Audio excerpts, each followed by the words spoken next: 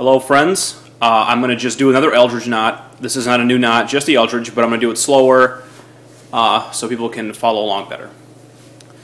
I've gotten some complaints about me being too fast, so... Also, the two videos I have actually different ways of starting it, and I think now I have the best way, so I want to demonstrate that one specifically. So here we go. Get your tie figured out. Now you're going to need a lot of, this is the little end, this is the big end. You're going to need a lot of little end here, so get this, probably a little bit higher than you think you want it. Just a little bit, maybe an inch. Get your dimple on and go over. Now this is going to be a little bit different. Instead of going up and through, you're going to go to the right and then up and through. Okay? So you're going to actually end up with the little end going in the back, and you get this little triangle here. Okay, now through the right side, go over the middle and keep it tight. This is a tight thing. And then go back and through the middle in the back, okay? Okay, now we're out here. Now go on the right side like this, and then go around the back, and then you're going to take this and go through this loop right here. So here we go. Going to go through here, and you're going to use your fingers a little bit to tighten it and loosen it as needed to get in there, like that, okay? Now this part, you're going to go up through the back like this. Watch me slowly move it over there, like this. Kind of tug it down a little bit, like that, okay? Then go up over the top again like you did before, and then go through the new loop now you made again. This is the same exact move we just did. You're just going to go through this again.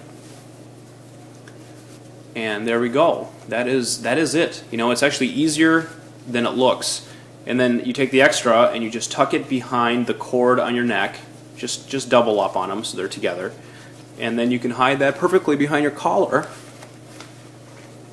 And there you have it. This part, see, as you can see here, my little part is a little bit too high. You can pull it out. And also, you can start by keeping it lower when you first begin. But that is the Eldredge. It's a nice knot. If you're shorter or if you have a long tie, you can actually go and loop it again and do another iteration of this. You can do that. I'm not sure if that has a different name. I've seen it called a fishbone. Sure, if you have that. I definitely don't have enough to do it. Let's do it again. We'll just do it a second time just to make sure we're all getting it. Might as well do it twice. Okay, once again, split out, get your dimple on, go over the top. Now usually on most knots you'll go up through the middle like this. Don't do that. Instead go up the side and then through to the back. Okay?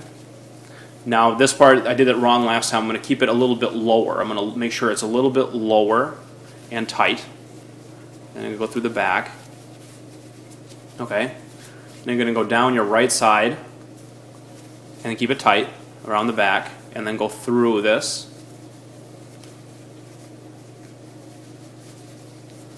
Okay, like that. And then use your hands to kind of tighten it up. Keep it tight. There we go. Now do a little move where you go underneath and then go over this right side again and then through the middle and then out this side. Okay, I hope you could follow this along. I hope this is clear. And get in there and tighten it up. There. Perfecto.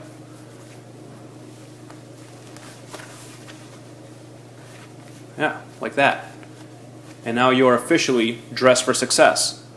If you notice, this is a contrast tie, which means that this part is different pattern than this part. This is a Tommy Hilfiger tie. I got a TJ Maxx for $12. TJ Maxx, best place to go for ties, in my opinion. You get all the name brands for less than 15 bucks. This is one of my favorite ties. So I hope you enjoy. Check out my other videos to learn more knots and dress for success.